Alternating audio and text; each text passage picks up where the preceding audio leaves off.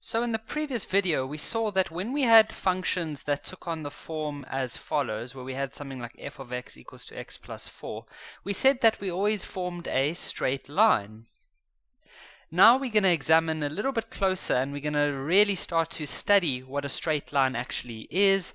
Well, we know what it is, but we're going to understand different mathematical properties about it. So very seldom are we actually going to use the notation f of x. That's just when we do an introduction to functions. Most times we're just going to call it y. So we need to get used to the idea that anything that looks like this is a straight line, as well as this one over here, and so is this one. This one's just a little weird because it has the 2 over there, but we could easily get rid of that by just dividing by 2. So now people have been studying the maths behind straight lines for many years, and in grade 10, also grade 9, and then all the way up to grade 12, we're going to have to study straight lines and the different properties of a straight line. So I want you to think of a straight line as having two main parts, okay? So let's say we've got this 3x plus 4. I want you to think about this part over here as one part, and this 4 over here as the other part. Now, this 3 over here, the number that goes in front of the x, that's going to be the gradient of the line. And if you've studied analytical geometry before, which is a grade 10 chapter, but different schools do different chapters in different orders, you would know what the gradient of a line is. Well, if you haven't, the gradient of a line tells us how steep it is, okay? So whether it's steep, whether it's not that steep. Imagine going on a hike, you know, so some hikes would be really steep, others wouldn't be that steep. Then this number here is what we call the y-intercept. Okay, so mathematically what that means is if you have a straight line drawn on a x and a y graph, it's the point where it cuts this y-axis. Okay, and so to generalize even further, you need to think of a straight line as having the following equation: y equals to mx plus c. That is the straight line template. So m is the number that represents the gradient, and c represents the y-intercept. So if we had to look at these two equations over here, we could say that this first one's gradient is 3, so the gradient is 3, and its y-intercept is 6. This one's gradient would be minus 2, because that's the number in front of the x, and its y-intercept, would be 6. However, this line's gradient is not going to be 4, because that gradient y-intercept method only works when y is alone. Now that is very important. So let's get y alone by dividing by 2. So we'll divide everything by 2. Now that we have y alone, we call this the standard form of a straight line. This 2 is now going to be the gradient, and that 4 is now going to be the y-intercept. So I want you to carefully analyze these three straight lines which have been drawn on Excel, which is I want you to have a look at these three lines which have been drawn on the computer, and each one of them's equation is written over here.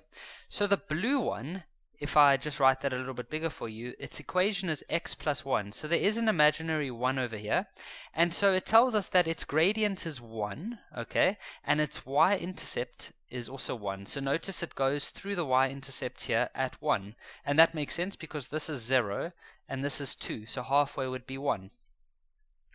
Then the orangey red graph has the equation y equals to 2x plus 1, so its gradient is 2.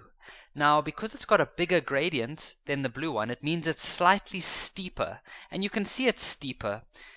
If this was a hike and if this was a hike, the red one is slightly steeper, right?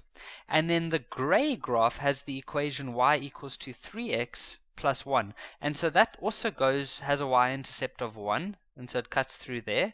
But look how steep its gradient is. Because it's got a gradient of 3, it's steeper than the other two. And then having a look at this one over here, all of these lines are going downwards. Now that we can notice very quickly from the equation when there's a negative for the gradient. A negative gradient just means that it's going downhill, whereas a positive gradient, like what we saw in the previous three lines, it goes upwards. Okay. Now the blue one has the equation y equals to minus x plus 1. So its gradient is minus 1. So the steepness is going to be 1, and the minus just tells us that it's going downhill.